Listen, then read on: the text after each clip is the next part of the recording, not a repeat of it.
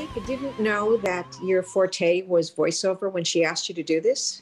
She did not. She had seen me in the Coen Brothers film, A Serious Man, and I told her, you know, I spent many years tilling those fields, but she did not know that. She just thought it was plausible that I could, you know, I had the right kind of sound and kind of looked like a voiceover guy. Another thing about Lake, this was her first feature that she ever directed. She directed a short before this, and her poise and her ability to direct was just remarkable to me. Because let's face it, the industry does not crave a female sound. Yeah, Dad, you made me painfully aware of that my whole life. Not being sexist, that's just the truth. You should stick with the accents. I mean, that's your thing. That's what you're good at. What was that Russian Star Wars thing you used to do as a kid? Yeah, I know the one you're talking about. Let me hear it. These are not the droids you're looking for. I just love that. It's so random.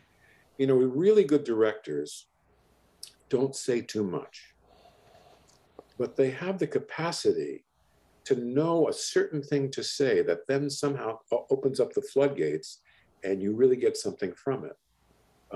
Blake, with her very limited experience, somehow just had this kind of native ability. And I was amazed at her poise and her ability to you know, have confidence in her actors and not freak out. And, you know, directing is hard. You got 9,000 things all at once you have to deal with. And it's, you know, actors in a sense have it easy because you have really only one thing to concentrate on. And when it's done, you go home and that's that. You don't have to worry about what's happening next week and next month. And, you know, if you're a director, particularly a writer-director like Lake is, and like the Coen brothers are, you're talking about a minimum of 3 years on each project. And Lake was acting in it with you, wasn't she? She was acting it. And what she did was she had a friend of hers, a woman called Janixa Bravo, who has gone on to become quite a notable director.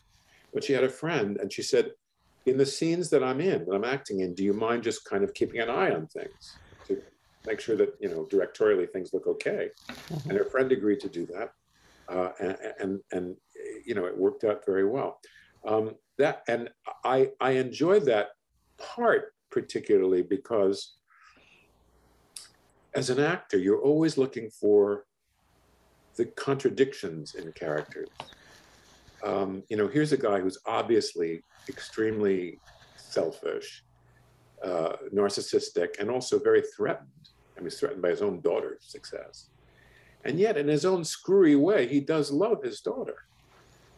So that, as an actor, I'm always looking for what is heroic in people that are not admirable, and what the flaws are in the characters that are heroic. The kind of things that aren't consistent. That's what makes them human and interesting.